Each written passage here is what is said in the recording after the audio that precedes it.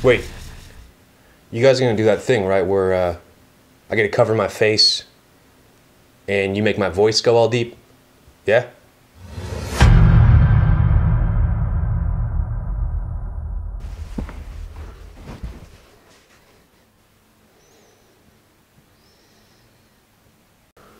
Man, I've been doing this a long time.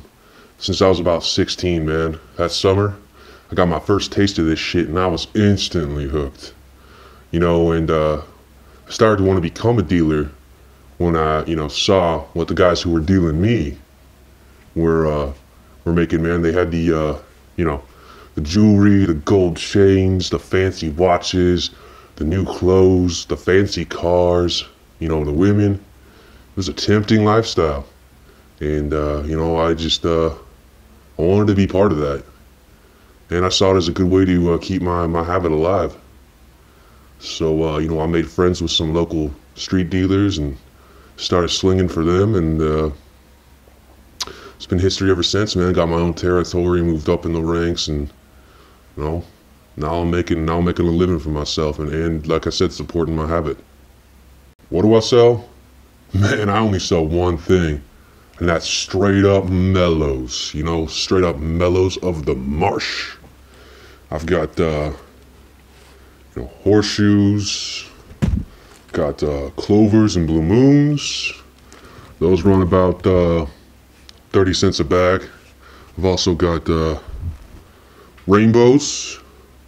Those run about 35 cents, 40 cents a bag, man, And for my extra special clients, I've got these. These are pots of gold, man. These are expensive, man. These go about 50 to 60 cents a bag. It's pretty crazy. And this shit right here, this makes kids go crazy, man.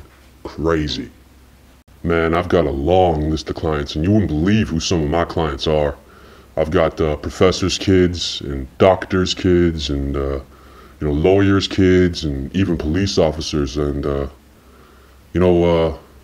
everybody just wants to have a good time and not have to wait to the end of that special bowl to get their marshmallows, So I don't see what I'm doing as wrong. I see, myself as providing a service. And I just, if they want to pay for it, man, obviously they want it. So, so be it. And, I'm like I said, man, I'm just trying to provide a service to these people so they don't have to go and actually pick out those, pieces of whole grain cereal, themselves and get right to it, if they come to me.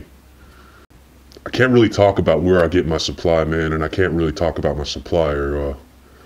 If I told you who it was, man, he'd have my balls in a vice, quite literally.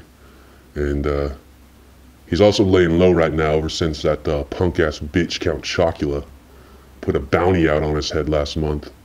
It's been crazy, man, and supply's been down because of that, but he's gonna come back soon, and we're gonna take this market, we're gonna have it like we used to, back in the day, and wait. Oh man, I said too much already. Can you edit that part out? What? You're not going to? No, man, I said edit that part out. No? Then turn off the camera, man. This is done. What? Turn off the camera! I said turn off the camera!